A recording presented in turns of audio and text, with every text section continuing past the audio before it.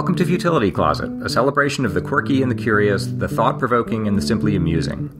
This is the audio companion to the popular website that catalogs more than 7,000 curiosities in history, language, mathematics, literature, philosophy, and art. You can find us online at futilitycloset.com. Thanks for joining us.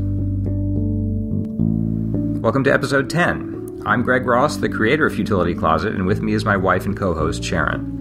In today's show, we'll meet a baboon who served in the South African Army in World War I, follow a lighthouse keeper's daughter who saved a succession of 18 people from drowning in Newport Harbor in the 19th century, and present the next Futility Closet Challenge. We have something new to mention today. You can help support the Futility Closet podcast by taking a short, anonymous survey. It will take no more than 5 minutes. Your answers will help match our show with advertisers that best fit our listeners like you and allow us to keep making these podcasts. Listeners who complete the survey will be entered in an ongoing monthly raffle to win a $100 Amazon gift card. We promise not to share or sell your email address, and we won't send you email unless you win. So go to www.podsurvey.com/futility. That's www.podsurvey.com/futility to take our survey and get your chance to win a $100 Amazon gift card. In our last episode, we asked what people thought of Greg introducing himself as Greg Ross and calling me his wife and co-host Sharon. We do it this way for more of an informal feel, but one of our listeners thought that might sound like a slight. No one wrote in about whether or not they thought that is offensive, but one listener did note that it could sound a little unusual. Mike Cowley wrote in to say, "I have to say that to this Gen X Australian it does a little, but more in an old-timey kind of way than with any undertone of disrespect. In another context, I'd be a little surprised to hear younger people introduce themselves that way, but in this country it's still common for those older to use that form, and I doubt that many would take offense. I did, however, recently hear someone introduce himself and his wife as Mr. and Mrs. Fuddy Stuffington, and that sounded seriously off." That's a really good point, Mike, that there's maybe this generational effect that we hadn't really thought of.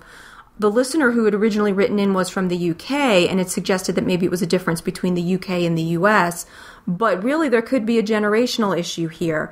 I totally agree that I would not want to be called Mrs. Greg Ross, although certainly people older than me might consider that perfectly natural and normal. I would much prefer to be called Sharon, and because I'm kind of an informal person, I guess I don't really stand on I need to be Sharon Ross. I guess there's also perhaps an assumption, and maybe it's generational, that if spouses are introducing themselves and only one last name is given, that's just because they share a last name. Maybe it is the case that people younger than us, so many women keep their last names these days, that it would be considered a little odd not to specify the woman's last name. I can see that. So, and that's, we don't know, and since nobody else wrote in from other countries or from the U.S., now we're not sure if this is maybe a generational thing or a country thing or both. Or just us, or who knows. The original letter writer had suggested that it was maybe sexist and that I would never think, or we would never think of having me say, I'm Sharon Ross and this is my husband Greg. And I actually don't think that that's true. I don't think this is a sexist issue. I would feel perfectly comfortable with saying I'm Sharon Ross and this is my husband Greg. And I'd feel okay if you said it. Yeah, so I don't think it's that at all. So we're kind of curious as to whether maybe it's a generational thing that we missed. That could be. Mike goes on in his email to say, I'm also curious as to whether Sharon has any input into the website and other Futility Closet activities, since she's not mentioned anywhere that I could see. That's a good point. We'd assumed that most of the listeners of this podcast would be coming from Greg's website and hadn't really thought about how the podcast might seem to people who were coming through other sources or other avenues. Yeah, the podcast became a lot more popular than we expected. Yeah. When we were planning this, we thought that most of the audience would be people who were familiar with Futility Closet from the website and the book, and it's gotten a lot more traffic. We've had more than 100,000 downloads on every episode. So there are a lot of people who are listening to the podcast who've never heard of Futility Closet, and we're still sort of adjusting to take account of that. Right. And we also originally thought the audience would be much smaller for the podcast than it's been, and that we could figure this out as we went along before a very small group of people, right, before we had to make so many mistakes in front of big groups of people. But so for those who aren't familiar with the whole Futility Closet history, Basically, Greg started it as a hobby website about 9 years ago, and it was entirely his thing. It started to grow over the years, took up more and more of his time, but it was still mostly his thing. I contributed in minor ways or provided minor assistance here and there, but he was really the creative force behind it entirely. And then last year he put out a book, and it was the same kind of thing. It was, mostly his project, and I just helped in some small ways where I could. But so if you do look on the website or in the book, you'll really see Greg's name, except for a very nice acknowledgement to me in the book that I very much appreciated. But then more recently, when we started trying to make Futility Closet into a more self-sustaining enterprise and do this as a full-time thing, then I sort of started taking on a much more active role. I got recruited to help co-host these podcasts, and I started taking over many of the business functions. Yeah, which has been invaluable. So, but a lot of that's more behind the scenes. So people that were familiar with Futility Closet would have certainly known Greg's name and were probably wondering who I was when I suddenly showed up on these podcasts. But hopefully that explains a little bit more about why we set up the podcast so that Greg introduces the episodes, also by introducing his website and explaining his website, because he is the creator of that. And then he introduces me as the co-host of the episodes. Yeah, that's just sort of how we conceived it, because it was, in our minds in the beginning, it was sort of an adjunct to the website, and now we're trying to sort of conceive it as its own thing now, I think. Yeah. So those were excellent questions and comments, Mike. We really appreciate you writing in. If anyone else has any questions or comments, you can write to us at podcast@futilitycloset.com or leave a comment in the show notes at blog.futilitycloset.com.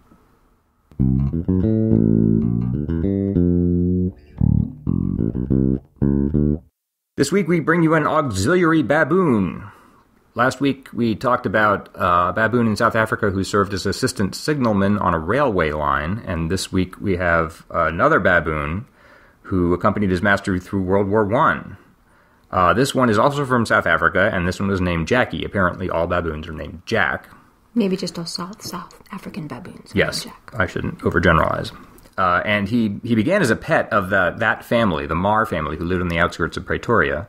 And one of the sons, Albert Marr, joined the South African Army in 1915. He asked for permission to bring along his baboon, and they said yes. And I can't get any more details about that. He just said, hey, I have a baboon. Apparently it's just a matter of asking. I would like to bring my baboon.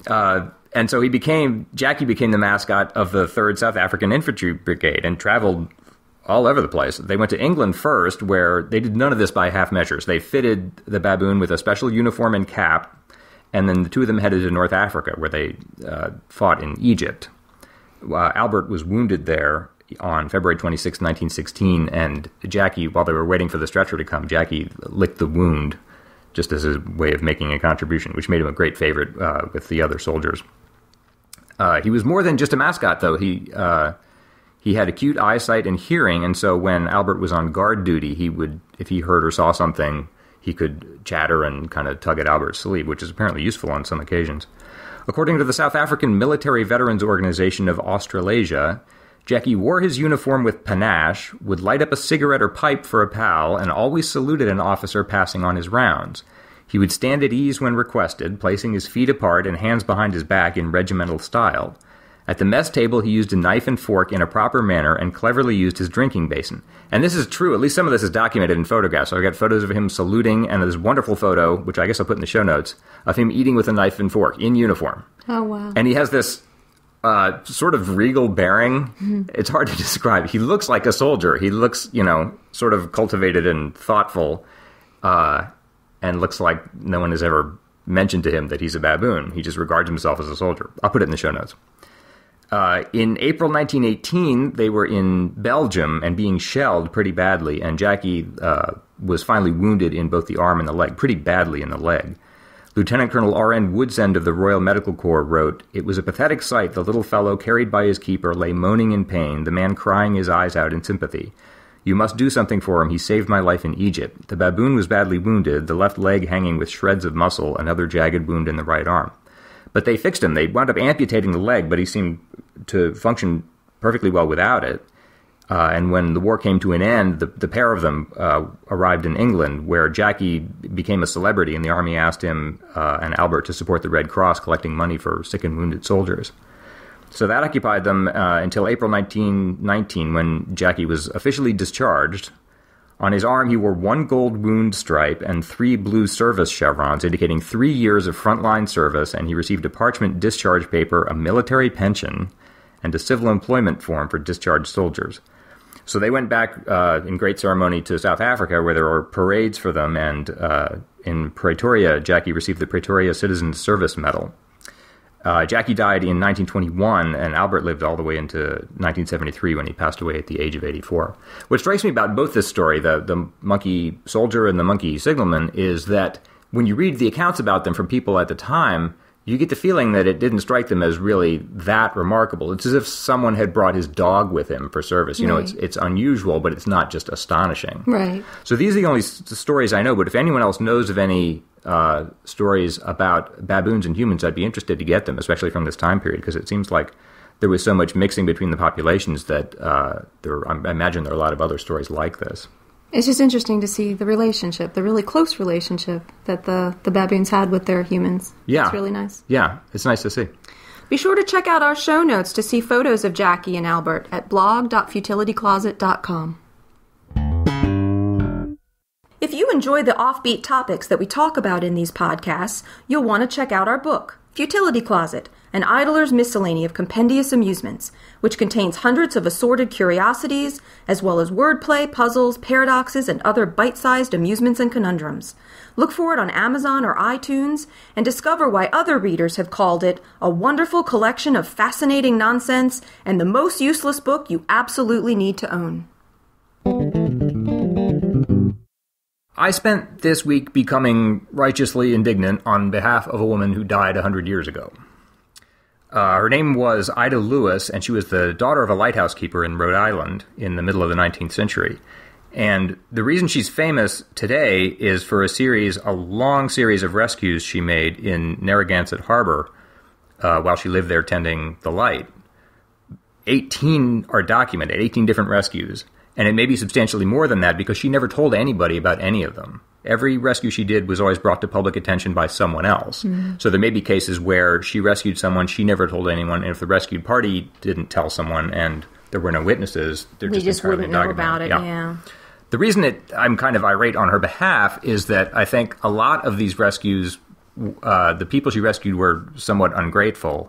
And when news that she was doing this finally came to light 11 years after she started, to my mind, the character of the public adulation she got was sort of officious and unsympathetic and ceremonial when what she needed was real help because her own actual daily life was quite difficult. There are so many rescues that there's not time to go through all of them, but I want to go through the first few just to give you a feel for what it's like. The first one, she was only 16 years old. It was September 4th, 1858. 4 private school classmates were out horsing around on the harbor, and one of them climbed at the mast and managed to capsize the vessel. So they were clinging to the hull, and she rowed out and pulled them in one by one. She said later, "We have only one life to live, and when our time comes, we've got to go, so it doesn't matter how. I never thought of danger when people needed help, but at such times you're busy thinking of other things." Those boys she saved on that day were very appreciative, and in fact, one of them would serve as a pallbearer for her funeral 53 years later. Mm. So that one's fine. But the second rescue is more in the character of what she typically faced. The way the harbor is set up, if you picture just a harbor with a rock in the middle, with a lighthouse on it, it was called Lime Rock. That's where she is. On one side of the harbor is Fort Adams, which is a military fortification full of soldiers, and on the other side of the harbor is the town of Newport, Rhode Island. So what would unfortunately tend to happen is soldiers from the fort would go into Newport, get drunk, and then need to get back to the fort. Mm. There's 2 ways to get back. If you're sober, you'll tend to want to just walk around the harbor safely. If you're drunk enough, what you'll do instead is borrow someone's boat, start paddling across, and if you're unlucky, capsize it and need rescuing.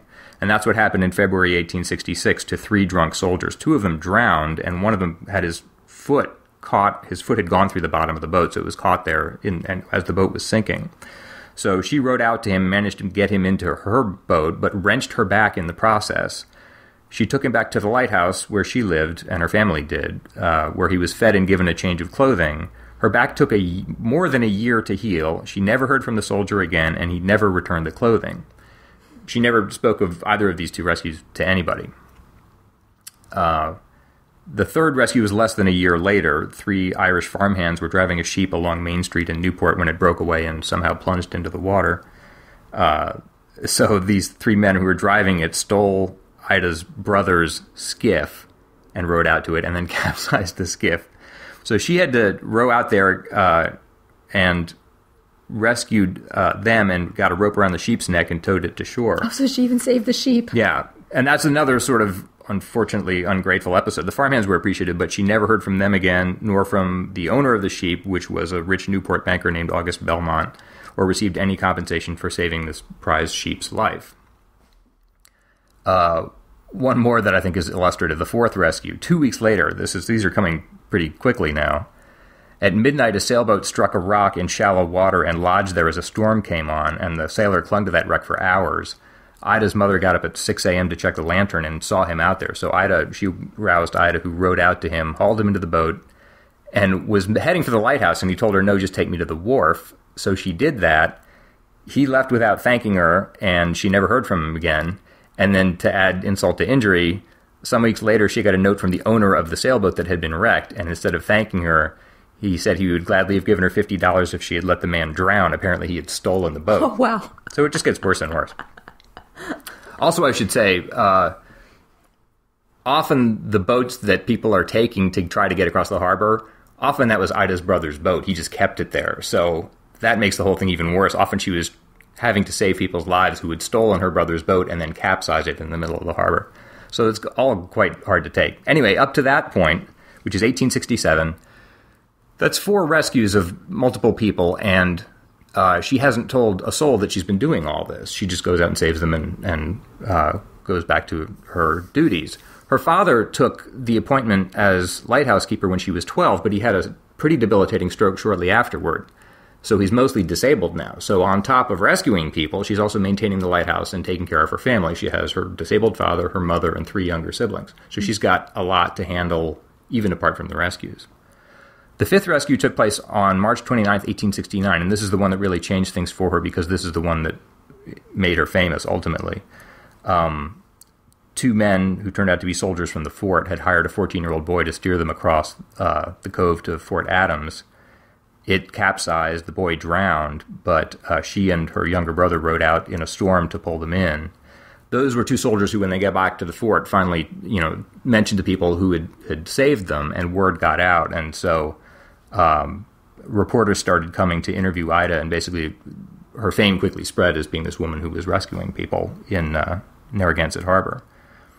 And then everything changed very quickly. That summer, Newport declared July 4th Ida Lewis Day. 4,000 people turned out, and she was very self-effacing and modest and too embarrassed to talk about this stuff publicly. She was 27 years old at that point.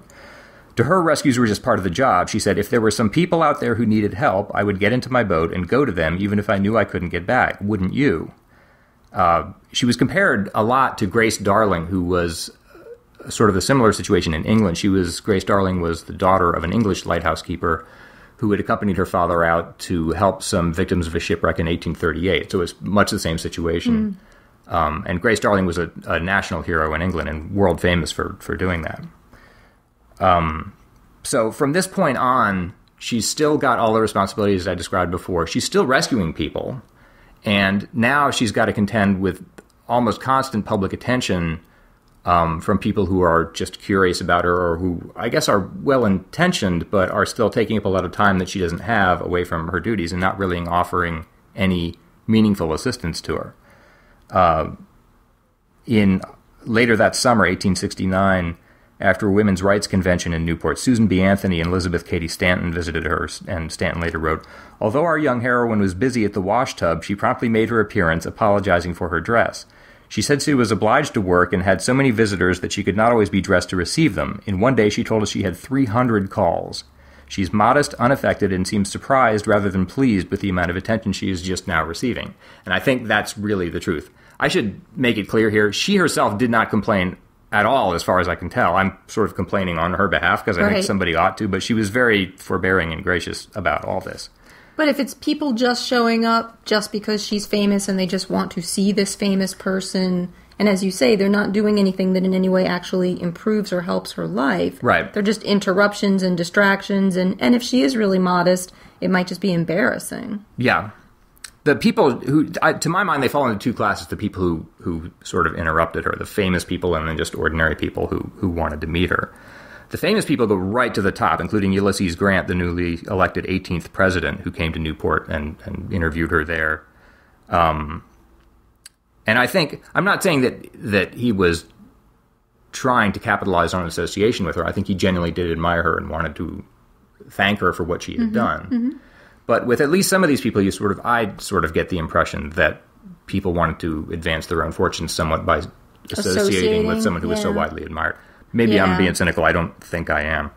William Tecumseh Sherman came out and sat on the rock for nearly an hour asking her questions about her life and saying he was glad to get to such a peaceful place. This is one I like. The Secretary of the Treasury, a man named George Boutwell. He said he came purposely to thank me personally for saving the life of a soldier from Fort Adams because the light, meaning the lighthouse, was in his department, and he was proud to have a woman in his department who was not finicky about getting her hair wet. A lot of these things have sort of this undertone, at least to modern ears, of real condescension. Wow. So that's the President and the Secretary of the Treasury. The Vice President, Grant's Vice President, Charlotte Colfax, also came down, and this is just as bad. He asked whether she was engaged, and as it happens, she was. And he said that was unfortunate because it meant that when she got married, she would take her husband's name, and she had gotten famous with her maiden name, Ida Lewis, and she would lose that. He just assumed that her fame was important to her. She told him, "If I should ever marry, no hope of personal gain will ever make me a party to even a conventional deceit. When I get a husband, I will bear his name and no other, let the world forget me as it will." So she's managing this whole family and maintaining a lighthouse and saving people and lecturing the Secretary of the Treasury on a proper humility. So those are the famous people, or at least some of them. The ordinary people, I think, are even worse. In the summer of, this is the same summer, 1869, her father said he counted between 9,000 and 10,000 visitors who traveled to Lime Rock to meet the heroine, and said there were probably not 20 who compensated her for the trouble they gave. She told reporters that on a given day she would shake upwards of 600 hands. The Boston Journal wrote, quote, "People would land on the rock, prowl over the house, quiz the family, pry into household affairs, patronizingly ask the age of each person and what they lived on and how they felt when Ida was saving souls." She would trustingly lend photos and memorabilia to people who promised they would bring them back and she'd never see them again. People would call out, "Ida, Ida, come save me," and then laugh when she took the call seriously. Many visitors would just come. They wouldn't even come out to the rock where the lighthouse was. They would just come to the shore of the harbor and expect her to row out and pick them up. Oh, wow. And this wasn't just 1869. It became an annual thing. Every summer, she'd just have this onslaught of curiosity seekers. And was very, again, I'm the one doing the complaining here. She was gracious as she could be and spared as much time as she could for this. She gave tours and answered questions. She just saw this as part of the job. And she was constantly showered with these ridiculous presents. The Chicago White Sox gave her a pair of white lace stockings, which the Boston Journal called a perfectly useless gift. And made the point that they said that the salary of a harbor lighthouse keeper is not too much. Of cash she has very little, and flowers and canary birds were not of much value. She was still struggling at this point to be formally recognized as the lighthouse keeper. When her father had died, the duties of that office had sort of devolved onto her, but she hadn't been formally appointed, which means she didn't have the security or, frankly, respect that came with that. That was apparently the case with a lot of daughters and wives of lighthouse keepers, that they would just sort of have to take over the job when the father died. But wouldn't be formally recognized for it. Yeah, she finally was. Ambrose Burnside became a senator and helped her. She finally achieved that in 1878, but only after many years of pressing for it. There's one really dramatic further rescue that I have to talk about because she was recognized finally for that by the federal government. On February 4th, 1881, this is more drunk soldiers, I'm afraid. At this point, the harbor is ice-covered, and they were trying to cross it on foot, but they got onto thin ice and fell through. Ida grabbed a clothesline and ran out to them and threw the line out to them and told them, "You can't both grab this line at the same time. We have to do this one at a time." They both grabbed it and pulled her in, pulled her onto the thin ice, and she fell through. She weighed 103 pounds. She can't pull two men out. So she struggled her way back out to the thick ice, clambered out, pulled one man out of the ice, and by this time her brother joined her, and they got the other one out. But that was such a dramatic rescue that Congress recognized her for services to humanity. They had, in 1874, established this medal for life-saving medal. They called it the Life-Saving Medal of the First Class, and she was the first woman to win it. Treasury Secretary William Windom wrote, is an occasion for added satisfaction that such a memorial of unquestionable heroism should have been won by a woman, which is another sort of condescending dig, I think. She had said elsewhere, anyone who thinks it is unfeminine to save lives has the brains of a donkey. Good for her. There was one man who seems to have gotten and really appreciated what she had done, and it's her attitude toward it, who was a Navy Lieutenant F.E. Chadwick, who sort of administered a lot of the affidavits and conducting the paperwork necessary to award the medal. And one of the things he said at the formal presentation was, I would preface this by here recording the great modesty which Mrs. Lewis has shown in relation to her noteworthy acts. She has kept no personal records of what she has done, has preserved none of the many laudatory newspaper notices which have frequently appeared regarding her, knew scarcely any of the dates of her actions, and in most instances did not know the names even of the men she had saved. This very unusual disregard for the causes of her distinction was brought to light in the investigations necessary to make an authentic report of her many rescues to the Lighthouse Board. In other words, it was only at this point that they were finally realizing how much of this rescuing she had been doing and how little account of it she herself had taken. She just thought it was part of the job. It was just something she did. Yeah. So it's only at this point, which is very late in the game, that they got her to sit down with her mother, and the two of them put their heads together and made as good an account as they could of the many rescues she had made. And that's where the formal number 18 comes from, of the ones they could document for these affidavits. But as I say, there could be many more that just didn't have witnesses and that she didn't remember. The last rescue comes in 1906, when two of her friends were rowing out to see her. One of them stood up to adjust her skirts and fell overboard and couldn't swim. So Ida rowed out and rescued her. At that point, Ida was 63 years old. There's a further rescue that's not one of the documented 18 that happened 3 years later when 5 girls fell off a skip that capsized. At that point, Ida was 66. In 1906, an act of Congress incorporated the American Cross of Honor to recognize one person each year who rendered the most heroic services saving lives. She received it the very next year, and it dubbed her the bravest woman in America. She finally died in 1911, and there was a huge, you can imagine, outpouring of respect at the funeral. Spillover from the attendants extended 75 yards in either direction, and the funeral procession included 2 carriages overflowing with floral arrangements.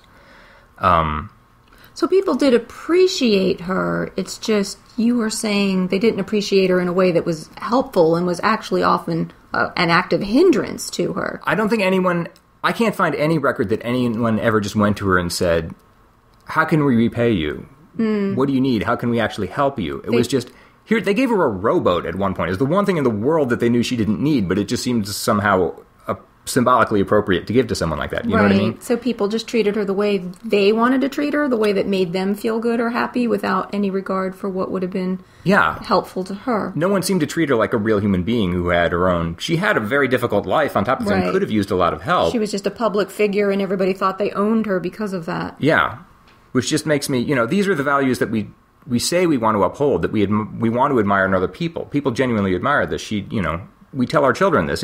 If someone needs help, go and help them, but don't expect recognition or reward for it. She spent her whole life living out that lesson and wasn't very well treated in return, I think. There's one enigma at the end of this that I just think is interesting. I'm getting most of the story from Lenore Scomel's 2002 biography called The Keeper of Lime Rock, which mentions at the end that, I mentioned that there was an English lighthouse keeper's daughter named Grace Darling who had participated in a rescue of some shipwrecked sailors in 1838. And when Ida Lewis died, there was a framed picture of Grace Darling's gravesite over her bed. And we don't know much about that. It's interesting to me because Ida basically spent her life sort of modestly effacing, any credit for these many rescues. But I think it did mean something to her, the fact that she had... She felt a kinship, maybe, I think so, with Grace Darling. So she didn't express that publicly much, but I think it did have a lot of significance to her privately. We'll have images of Ida Lewis and the Lime Rock Lighthouse in our show notes.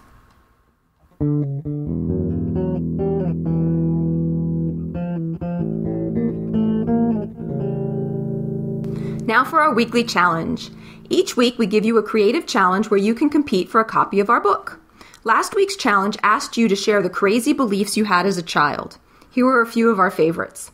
Anna Moreno wrote in, "When I was a child, 4 or 5, I can't remember, I used to look up to my dad. He was my prime example of a grown-up human being. One day I was just staring at him while waiting for something and I thought he wasn't breathing. It was kind of hard to tell at that age because 75% of the time I saw him, he was wearing a suit. So I used to believe that grown-ups didn't have the need to breathe. I went through training methods to teach myself how to live without breathing. I got tired of that training pretty quickly. Imagine. Paul Buddha wrote in, "When I was 5 or 6, my family was eating at a restaurant. My older sister pointed to the parsley at the edge of my plate and said, 'Whatever you do, don't eat that. It's fatally poisonous and is just there for decoration.' It wasn't until I was in my teens that I finally realized that parsley is edible. That belief must have scarred me because even now I instinctively hesitate before eating something with parsley in it." Rachel Richards wrote, "My dad and I shared a lot of stargazing moments in which he would point out various constellations and astral objects. I enjoyed it a lot until he told me about the massive gravity on Jupiter, especially the Great Red Spot, that pulls in nearby objects. I became terrified as a child that I would be sucked into Jupiter." And Cliff Hedden said, "When I would go to a restaurant when I was young, the hot food would come to the table and people would automatically shake salt onto it. I therefore made the conclusion that the salt made the food cool down. The more I put it on, the faster I could eat it." I like all of those. I especially like the last one because all of them make sense. I mean, you can sort of see why a kid would think that. But the salt, I don't think I ever believed that, but I know someone else has told me that. I think that might be a fairly common one because it makes so much sense. Some of these, I think, are just universal. I think one of them is that if you hear a song on the radio, that means that the band is performing it live at the radio station. Everybody believes that. Oh, okay. But I think I'll pick Cliff's then. So, Cliff, you're the winner this week. If you can contact us and send us your mailing address, we'll send you a copy of the Futility Closet book. For this week's challenge, I'd like to look at collective nouns. These are also called terms of venery or nouns of assemblage. They're basically terms for groups of animals. The one that a lot of people have heard of is that a group of crows is sometimes called a murder. These arose originally from the hunting traditions of the Middle Ages, and I've always thought they're just beautifully poetic. A group of crocodiles is called a basque. A group of rhinoceroses is a crash. A parliament of owls, a leap of leopards, a convocation of eagles. A group of ravens is called an unkindness. So crows is a murder and ravens are an unkindness. Yeah. Nobody likes blackbirds. So we're thinking maybe we could do something more useful than just hunting terms with that. Here's some I came up with that we could use in everyday conversation. A frenzy of tweeters, a grasp of bankers, and a parcel of politicians.